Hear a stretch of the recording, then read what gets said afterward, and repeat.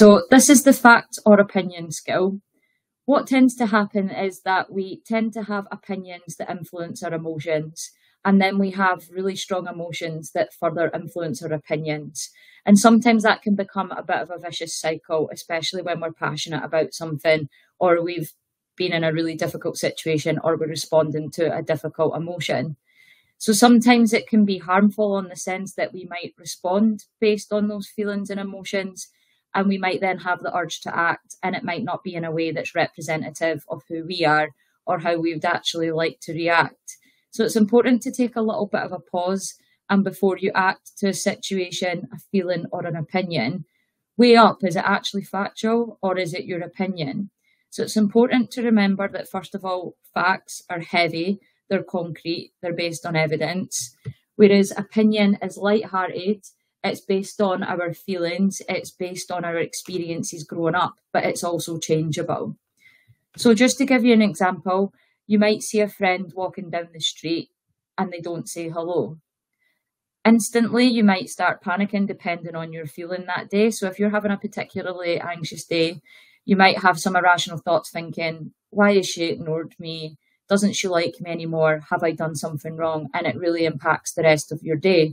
And then you might then respond to that person in a way of, why did you ignore me? And it might become a situation that you don't want it to be.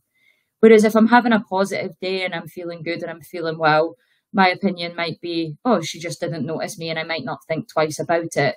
So strong emotions can influence our opinion.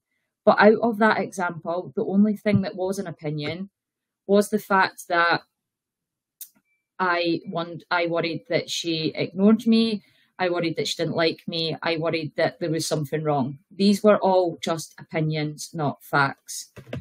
The only facts that we did have was the fact that she walked past and she didn't say hello.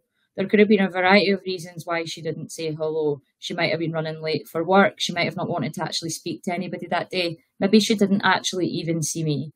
But we just need to take that moment to pause and have a little think before we go down that spiral of all these what if thoughts. So just to challenge you to have a little think about how easy it can be to happen, is I'm just going to show you this teddy.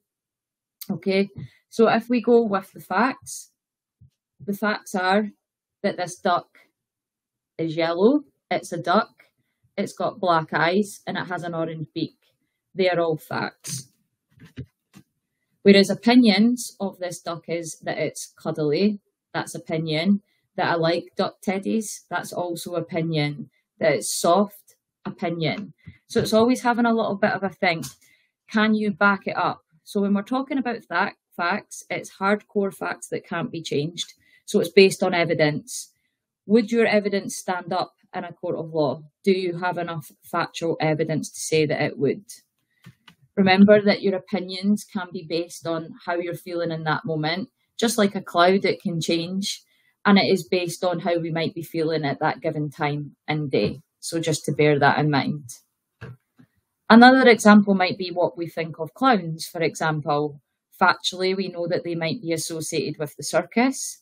We know that they might have big feet, they might wear makeup, they might have a red nose. These tend to be facts about clowns.